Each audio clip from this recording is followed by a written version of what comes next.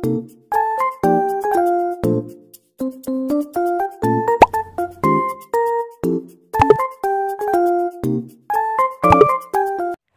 guys, kembali lagi bersama aku. Jadi di video kali ini aku bakalan kasih tutorial cara mengubah tampilan WhatsApp Android menjadi iPhone yang terbaru.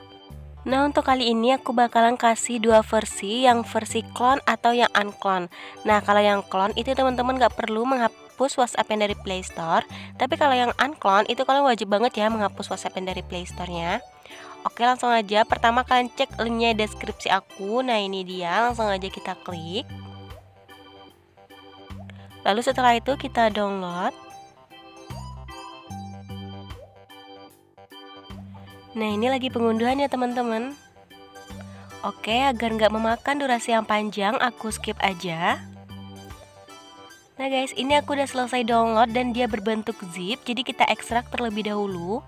Untuk mengekstraknya kita membutuhkan aplikasi Zarchiver. Kalian bisa downloadnya di Play Store atau bisa cek link aplikasinya di deskripsi aku ya teman-teman. Oke, ini dia tampilannya. Langsung aja kita cari file yang tadi. Namanya itu topi saya bundar. Nah, ini dia, langsung aja kita klik dan kita ekstrak. Kalian klik yang warna hijau yang aku kasih panah itu. Nah, di sini kita harus memasukkan password. Passwordnya itu gelas, huruf besar semua ya teman-teman. Lalu kita klik OK. Nah, kalau udah selesai diekstrak, dia akan berubah menjadi file. Nah, ini dia, langsung aja kita klik. Nah, kalian bisa lihat di sini, ini udah ada dua WhatsApp, yang clone dan juga unclone. Jadi terserah teman-teman mau pilih yang mana. Karena kalau yang clone itu kita bisa menggunakan double WhatsApp, tapi yang unclone kita nggak bisa double, harus menghapus WhatsApp kita sebelumnya. Oke, aku bakalan pakai yang clone. Kita klik install. Klik install.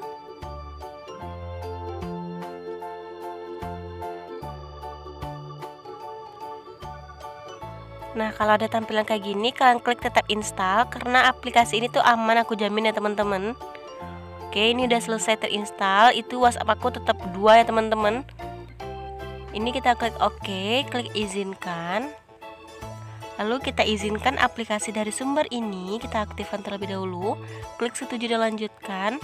Selanjutnya kalian masukkan nomor handphone kalian karena nanti kita akan mendapatkan kode verifikasi SMS. Oke, ini udah selesai. Nah, kalian bisa memulihkan cadangan chat kalian. Jadi kalau kalian sebelumnya mencadangkan chat kalian bisa dipulihkan ya teman-teman. Oke, selanjutnya kita isi nama. Nah, ini dia tampilan awalnya. Kita klik dulu yang setelan. Lalu di sini kita izinkan dulu aplikasinya. Kita aktifkan semua agar dia berfungsi dengan baik. Jangan lupa yang pemulihan otomatis dan jeda apung juga kita aktifkan. Oke, di sini aku akan memulai dulu chat dengan salah satu kontak WhatsApp aku.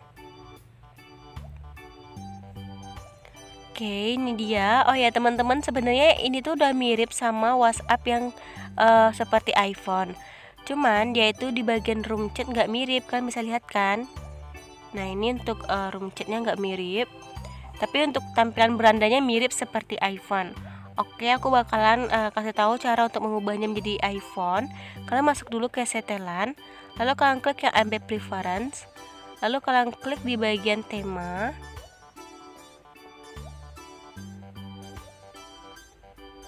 Lalu klik yang memuat tema, lalu kita pilih yang file yang tadi, yaitu topi saya bundar.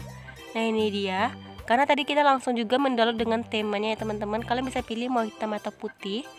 Aku pilih yang putih.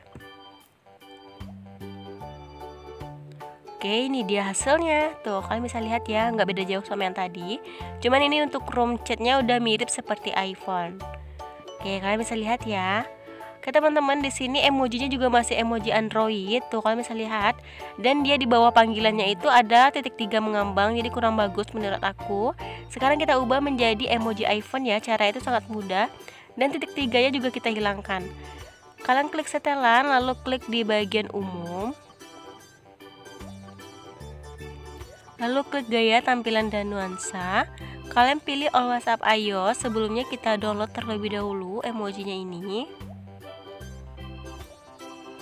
Oke, kalau udah selesai terdownload, langsung aja kita pilih yang all WhatsApp iOS.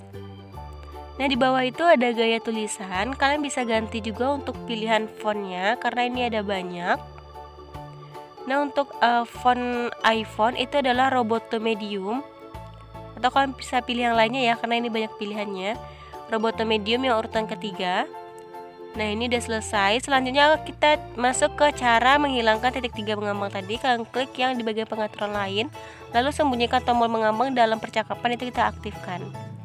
Oke, udah selesai dan kita kembali. Untuk hasilnya kayak gini ya teman-teman. Kalian bisa lihat, ini emojinya udah berubah menjadi iPhone. Lengkap sudah, tampilannya menjadi iPhone, emojinya jadi iPhone, dan titik 3 mengambangnya juga udah hilang ya teman-teman. Kalian bisa lihat, udah nggak ada lagi titik 3-nya.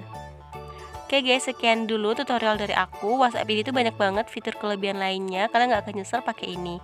Thanks for watching and see you in the next video. Bye bye.